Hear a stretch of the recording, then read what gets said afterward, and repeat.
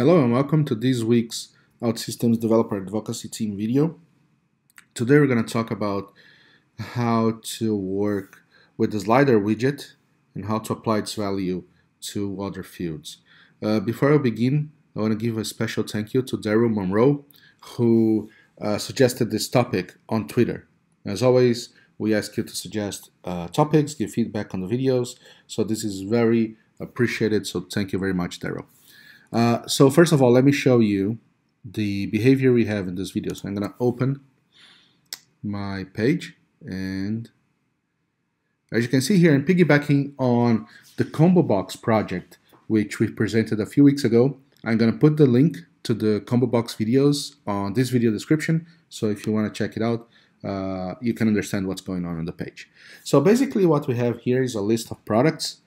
And as I select a product, I have the product name, its price, and I can apply a discount to this product that goes from 0% to 100%. So this product costs $34. If I go all the way to 50, I got a 50% discount. I got $17. If I switch again, I got now 75%, $8.50, and so on and so forth. So let's see how we're doing that back on Service Studio. So first of all, the Slider component, Slider widget, have a non-change event. So what I've created was a screen action called range slider on change that is triggered whenever I move the slider and I stop clicking my mouse button, when I actually release the slider. So, and it's super simple. On this screen action, all I'm doing is I am assigning the discount I've selected, and the discount I've selected is an input parameter for this screen action, is this selected value input parameter. So I simply assign this input parameter to a local parameter called selected discount because I use it on different parts of the screen, and I set the final price local parameter to a simple math of the selected product price times 1 minus selected value divided by 100. So, just applying simple math here. After I do that, I call a couple of Ajax refresh actions. The first one to refresh the discount percentage being shown on the screen. So to refresh this value here, as you can see, when I select a new value, it is refreshed. And the second Ajax refresh refreshes the final price itself.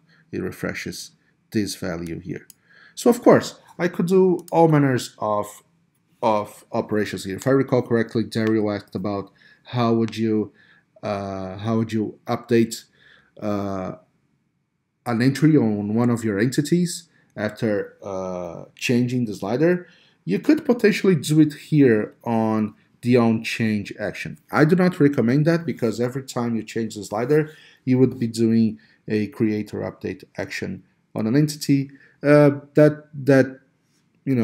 doesn't seem very intuitive in terms of performance. What I would do is I would do exactly this and then add a save button here that would effectively save the changes on the entity itself. So that's it for today's video. I hope you've enjoyed it. Once again, thank you, Daryl. If you guys have any feedback on the video, any suggestions, anything that we can do to improve these videos, feel free to reach us like Daryl did, and we'll be glad to hear you. Thank you so much, and see you on the next video.